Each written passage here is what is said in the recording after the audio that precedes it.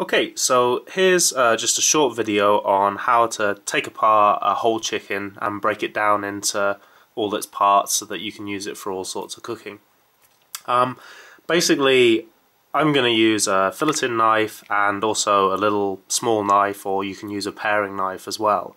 But to be honest, as long as you've got some way of having a small knife to really crunch through the things like the bones, and then also a sort of thin knife to get between the chicken breasts, that's great.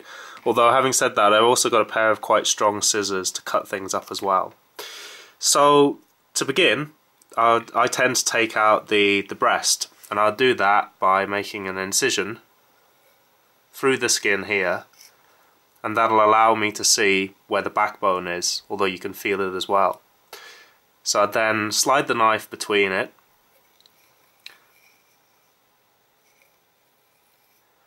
and you can see that I'm pulling away the breast meat,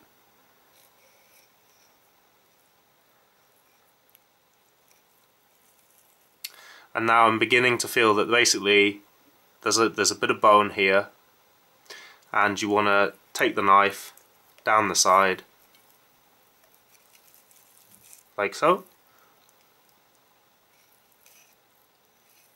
And again, I'm doing this in small cuts just to sort of feel my way as I'm going and try and get as much meat off the carcass as possible.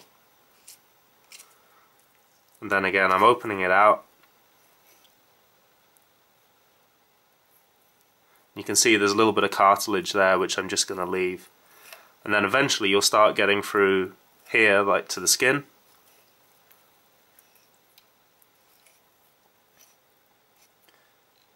And again, I'm just doing this quite slowly, because for the first time you do this, it's quite fiddly. So again, I'm just cutting through any little bits of sinew until basically I've gone all the way through and you can feel the breast coming away. So this will just take a bit of practice, but to be honest, after 2 or 3 attempts it gets pretty easy. So then we've got the chicken breast there. Now you can either tear that off now as a clean sort of chicken breast, or if you want, you can just cut through the skin and it'll come with it like that. And so some people want to leave the skin on, and that's fine, some don't. So we'll put that in there, and then to show the same on the other side, you can turn it round if it makes it easier, or you can again just cut through it if you're happy to, if you like, reverse the approach. So again, I could maneuver this round just to show you a little better, again leaving some of that cartilage there.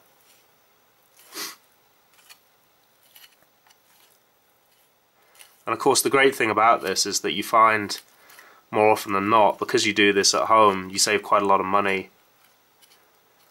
And to be honest, you can find that buying chicken breast already packaged is almost the same price as buying a whole bird.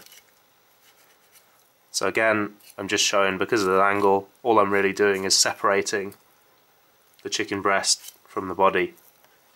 It just takes a little bit of work, there's not a lot to it. And again, I'm keeping my fingers well out the way, and you can see I'm cutting away from myself all the time. And so just a little bit of skin there, and again, that's the chicken breast. Now if you wanted to take the skin off it, it's quite simple. You just grab hold of it and pull away like that. It's nice and easy.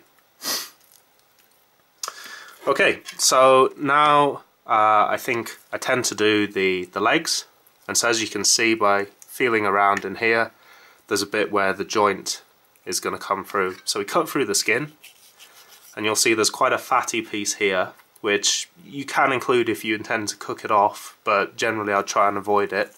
So again, sliding the knife in between, you can see that there's quite a lot of fat there, just here. So sliding the knife between it again, and I admit for quickness I tend to just push away with the knife, but it's a lot better if you just grab it and pull round, and you can see that that joint just pops out there. So what you can either do, if you're very familiar with it, you can take the knife and cut through. And you basically just cut through either side, and this is where this little paring knife is sometimes good, it'll just cut through cleanly like that. And so if we put that to one side, the other way to do it is to use a pair of scissors, and obviously these have to be quite strong and quite sharp, and pull away, and you can see that you can actually cut through, and you might feel a little bit safer doing it this way. There we go. So next up is the chicken wings, and again, if you have a little feel around, you can see that there's going to be a little joint there, and so bringing the knife in and twisting this just takes it off very cleanly like that, and you can fold it up, and again spinning this round, again always cutting away from yourself, give it a little twist, and there it comes again. There we go. So again, it's quite useful to not actually waste this, as it's got a lot of meat and a lot of flavour.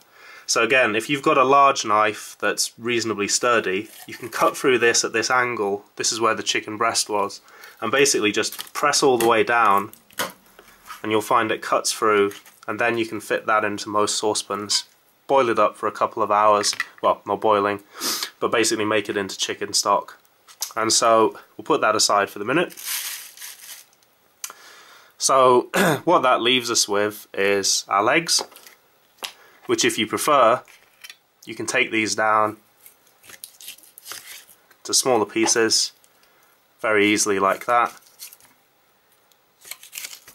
And again, just takes a little bit of practice. You'll find there's a weak spot where you can slide the knife between the joint. So here we're left with 2 chicken legs, the thighs, a couple of chicken wings, and a skin on and skin off chicken breast, like so. So I hope that's useful, and I hope it encourages you to save a little bit of money. Thanks a lot.